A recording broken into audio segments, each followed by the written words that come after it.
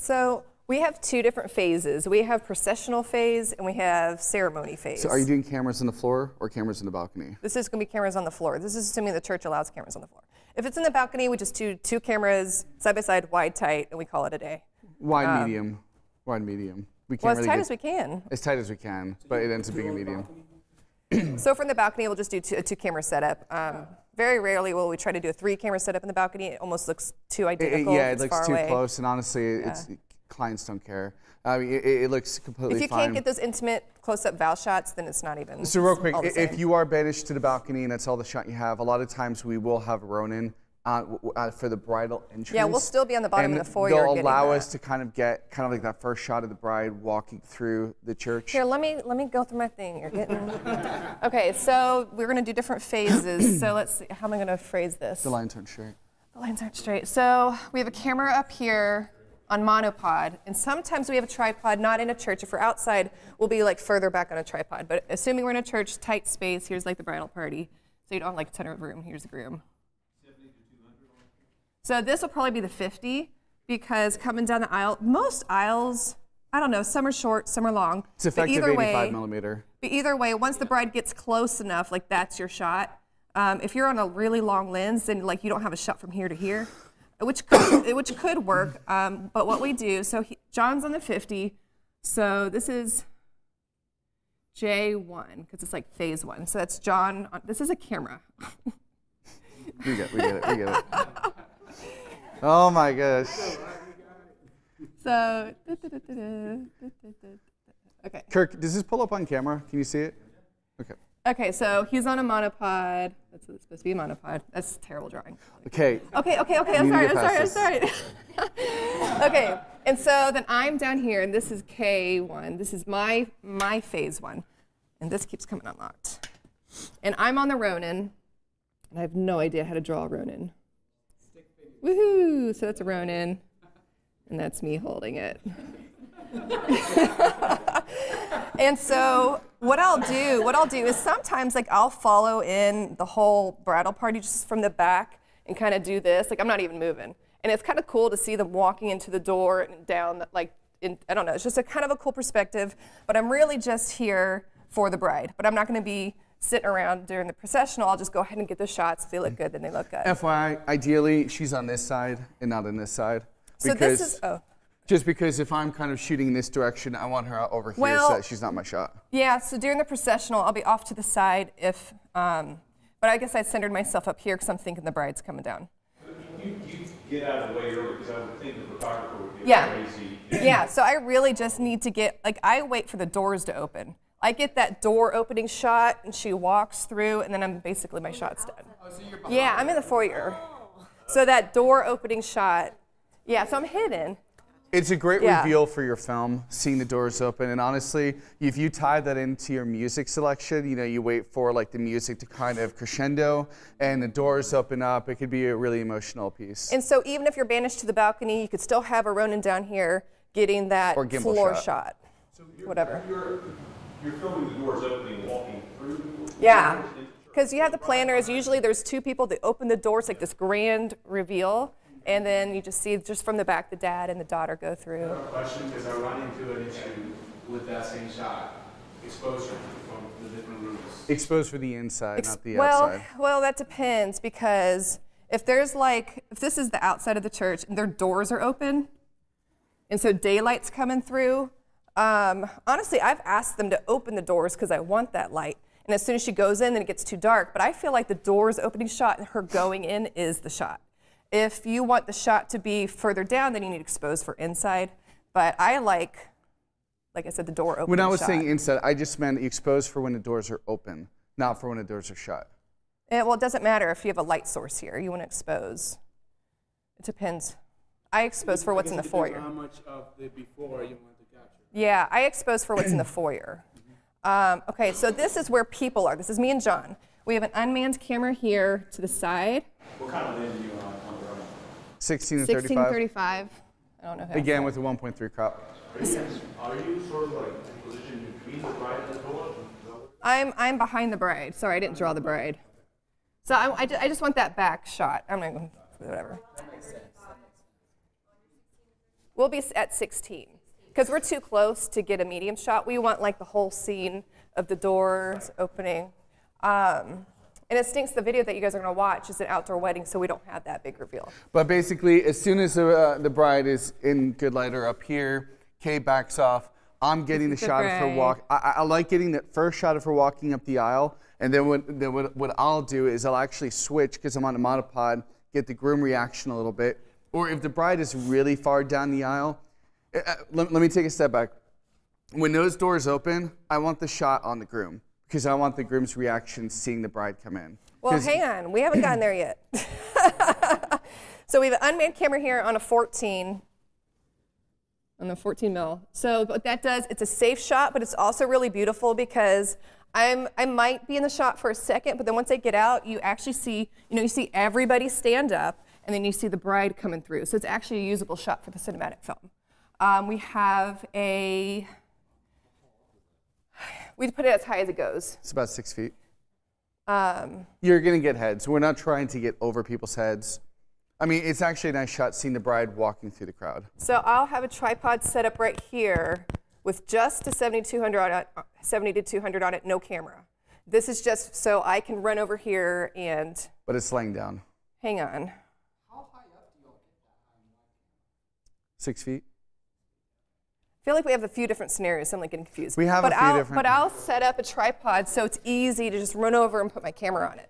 But we have another camera over here, tripod. So we have 4 cameras total. And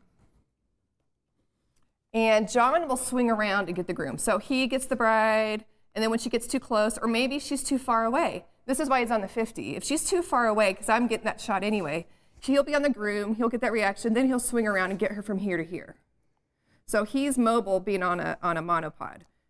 So once... As soon as she comes up a little bit more, I take a few steps back because I want to get the handoff, the exchange. I think there's a camera on here already.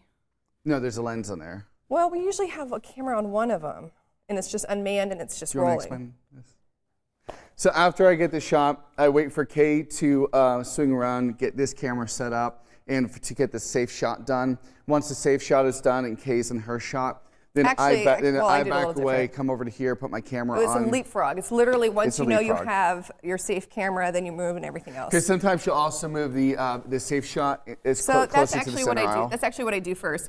Because I'm already in the back. I get my shot. I run out real quick because I don't want to be in their shot. Then I go ahead. By the time I swing this camera over here, still on the 14, they're all up front. I'm not in the shot anymore because they're focused on the bride up here. Dad giveaway stuff. So phase 2. This is so confusing. Every time I move to the center aisle, though, the photographer just camps out there. And I just learned to just move off the side and shoot over people's heads. Well, I mean, they could be right next to you. They don't. They walk halfway down the aisle. Okay, if they walk down halfway down the aisle, I go and tap them on the shoulder and be like, do you mind squatting? And then if they don't squat, then I move my tripod up right next to them. Because if they're going to be visible, then I'll be visible. But also just to let you know, I'm not afraid of that. This is a 14 for beautiful churches, but some venues we might put like a 24 or even a 50 on it, depending upon. I disagree. I think this always needs to be a 14. You've put 50s on not the on this, not on the hideaway. This is what we call hideaway. Anyways, we swing this camera around. Whatever looks good to you. And so this is phase 2, K2, and then I put it like a 50 on it. And so now this is my safe medium shot. That's what I was talking about. As soon as you moved it to the center. I thought you were talking about the hideaway. No. As soon as you move it to the center, then we swap. Because I kind of want a medium. Because if it's a long church anyways, you're still getting like the whole bridal party with the 50. So once this is safe, and John swings over here, so this is his ceremony position 2, and then I swing over here. I don't know why this camera's not set up. I feel like we ran out of cameras anyways. And I'll set up, this is my position 2. I'm not even writing very good. So it's literally a shift. Do you have 2 cameras in the balcony?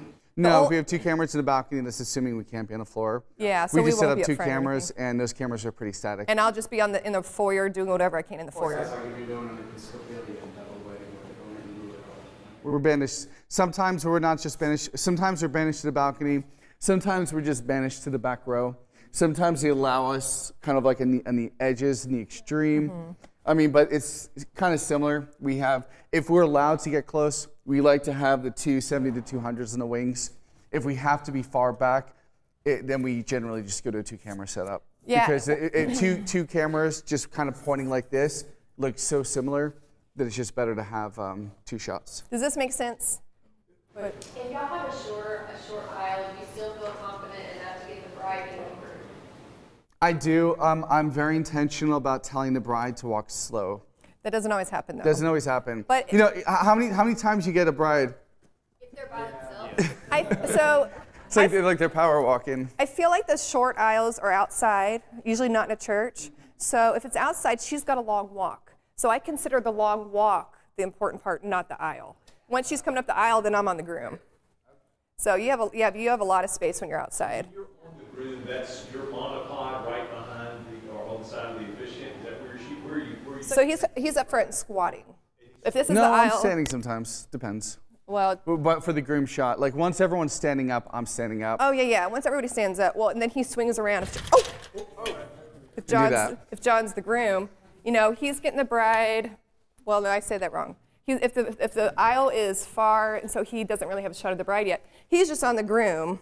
He has emotional reaction because that's the first time he saw the bride. The groom, not me. Right, and then he swings around and gets the bride because she's like halfway up now. And then he can come back over here and get the father-daughter giveaway. So he's getting kind of like some key shots while I'm on the Ronin and I'm moving a camera to the safe back shot. Once people are standing up, though, I'm standing up. Because I'm not concerned with the rest of the wedding party He'll get the whole wedding party. He'll just be up front squatting. Yeah, I'll be squatting for the wedding I feel like party. this shifted. Yeah, so the high and wide shot is the camera that was on the Ronin, and you don't set that up front. This is a separate camera. So we have 4 cameras. We have 4 cameras during the ceremony, and when we're done with the Ronin, I just put it on its stand. I don't take the camera off. Okay, so wait, I'm confused then. So this.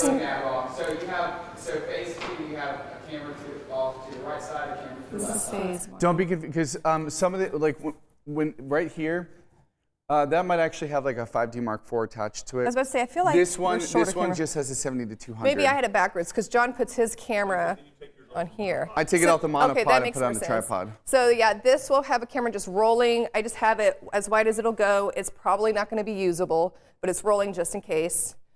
So that's kind of for the doc edit if I need it, and this is for the doc edit. But the creative shots are going to be this and this for the processional, or not that, but the Ronin. You know how it is? It's like muscle memory. You just do it. You don't even sometimes know what you're doing. Hey. I know you guys have always been a team, but do you have any suggestions for, I would say 70% away from still the J2 angle is what I lock in when the groom gets in place. And it's always great except for when people stand. And I even warn the people in front, hey, could you just make sure that this is going to be right behind you. It's going to be a really important shot. And I still forget. If you can, you could even be right here on the 70 to 200 if you're allowed to get up. But you're still off to the side. But if it were me, there's no people in the how many way. cameras do you have? I'm rolling 4 cameras by myself. So Wow, three that's stacks tough. and 1 on a gimbal. I mean, if it were me, your safe shot is gonna catch like the bride walking down the aisle. I wouldn't worry so much about this. As long as you can be up front, you can get the groom reaction and the bride walking down on your monopod. I try to do that for sure, especially if they'll get emotional before she even starts. Then I just they're never going to know anyway. Just get an emotional shot. Yeah. I mean, and what I've done before, sometimes I can set this like, if we're outside or there's more flexibility to run around, because he's up here. Once the groom's out, I'll focus this on the groom and I'll put it where no one will block him. Like I'll put it further up where people can't stand up. So this actually has a good safe groom shot. For me to consider, using. He'll still get it, but. The tricky thing here is that situation, because I'm basically the same as him with 4 cameras for myself, is the problem that I run into is sometimes I forget to keep track of how long I stay in the room before I switch back. Sometimes in my head, it's been, let's say, 4 seconds, it's only been 2. Myself, but oh wait, that shot was really short. Because you feel real rushed because she's coming. Yes. Yeah. So just have to be mindful that leave it enough so this is useful. We also shoot. I also shoot that shot in 60 frames because that'll help me double Slow up. it down. Yeah, if we need to.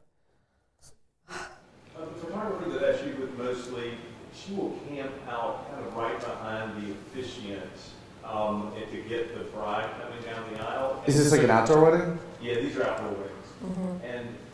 And I usually will camp out close to her because I don't want to be in front of everybody.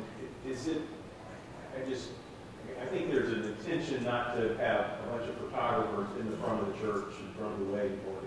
Yeah. Well, at a church. Or in the ceremony. Yeah. I mean, I guess it just depends on the church's rules. If they allow it, then usually, I mean, we get up there with the photographer all the time.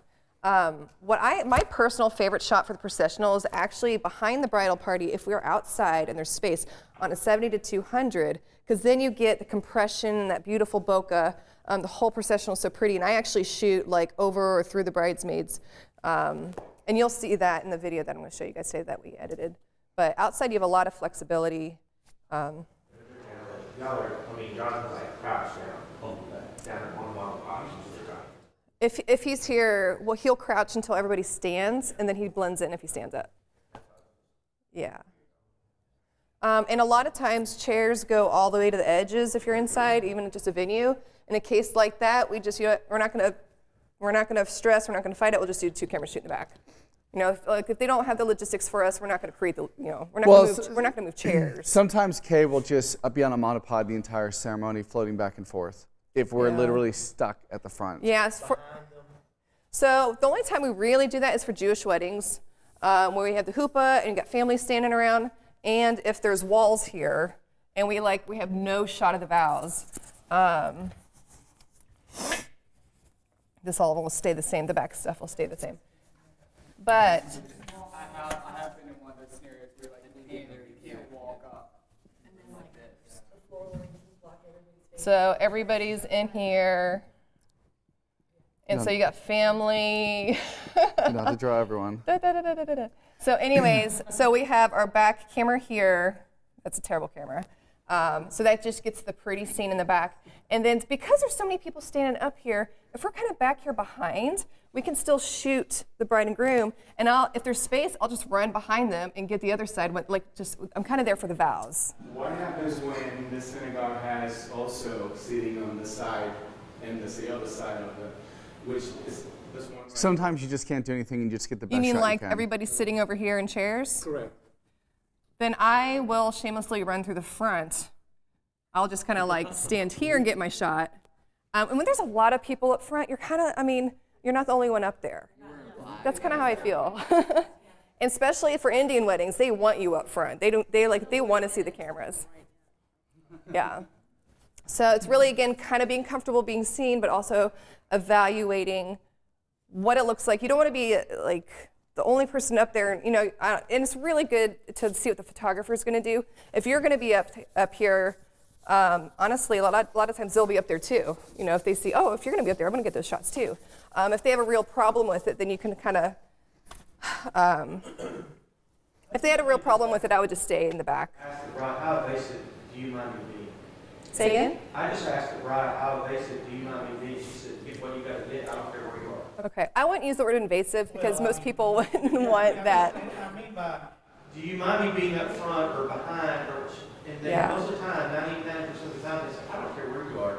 You get what you got to get. I'm not worried about the crowd. Yeah, we don't even ask because I think that's assumed. They want us to do what we need to do for the shot. I just work with the photographer and said, what is your plan? What is your game plan? And let's work together and see, how we do this.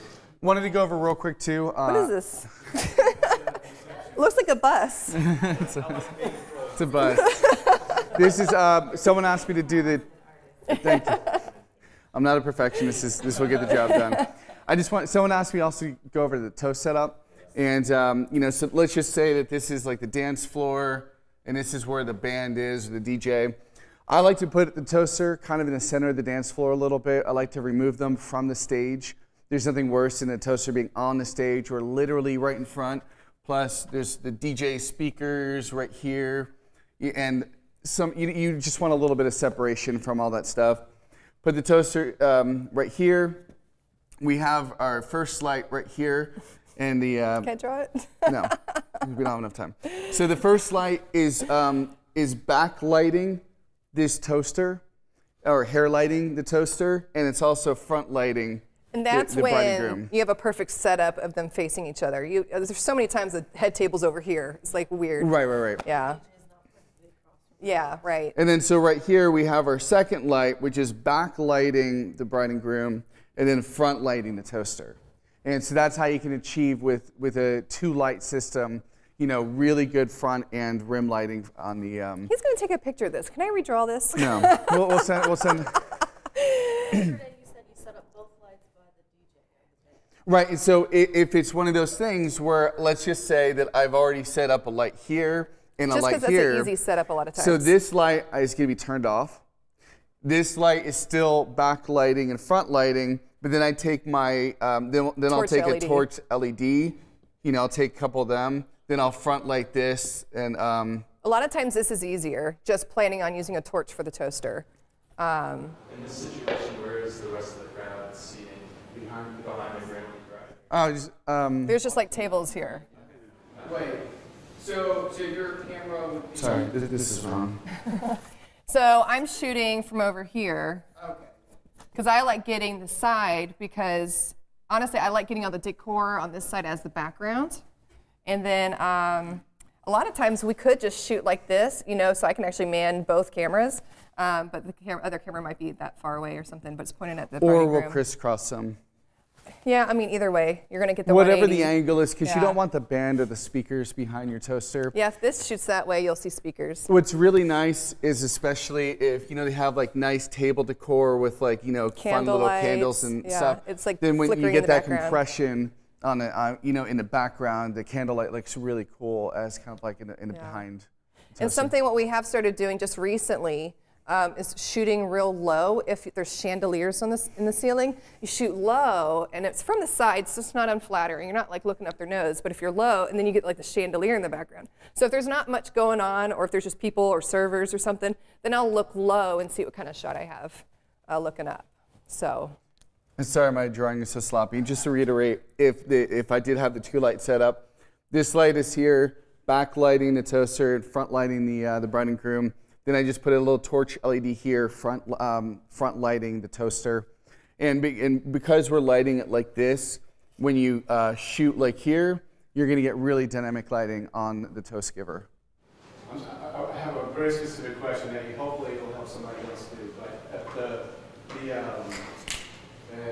my goodness, I forgot the name of it. The ballrooms that you mentioned yesterday, right here in Atlanta.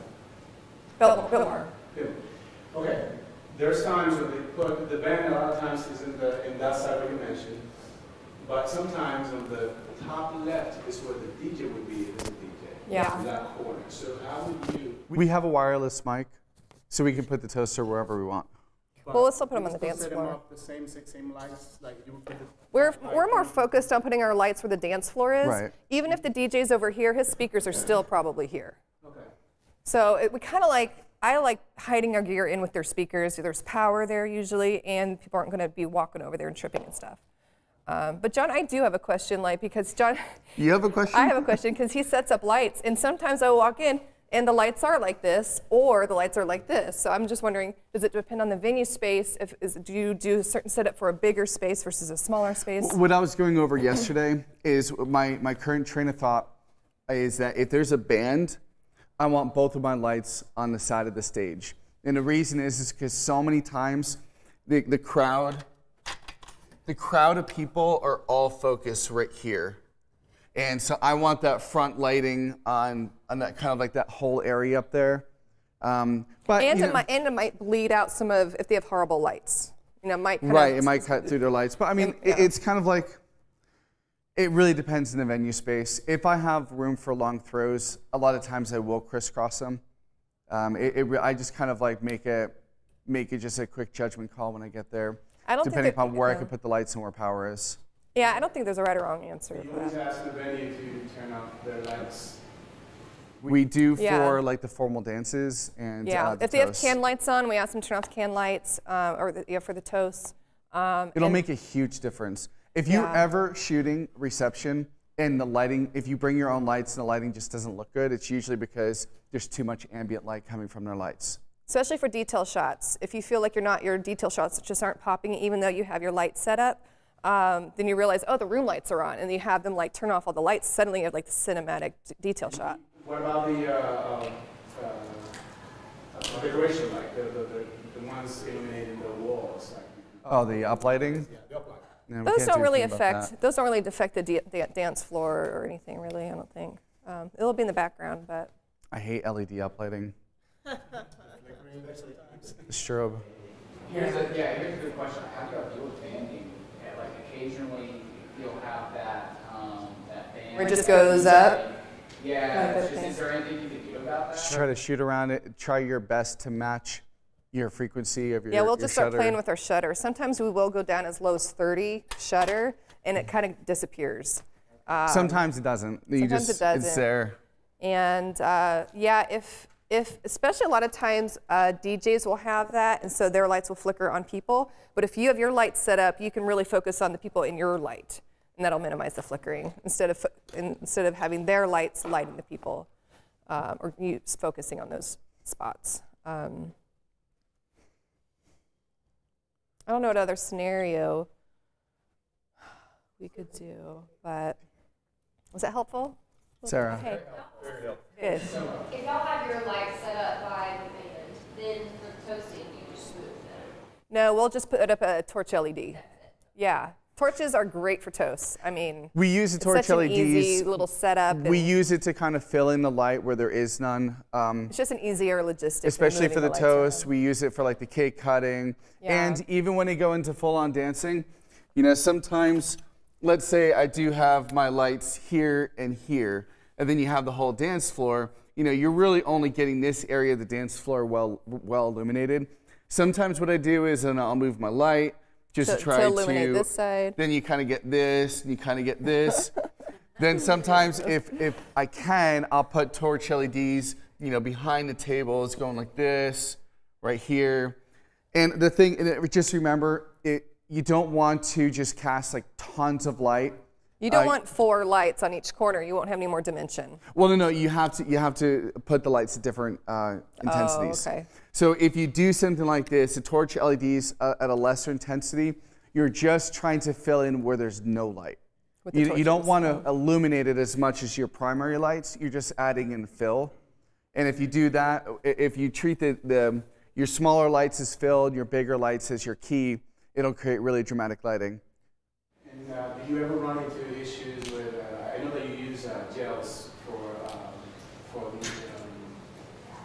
this lights, but to match the LED one, do you ever find them, I mean, what is your sweet spot for matching the temperatures? We just do it by eye. We just try to match our lights.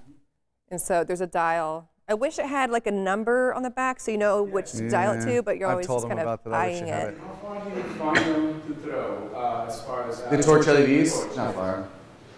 Yeah, if you put one here, it's just going to illuminate like this corner.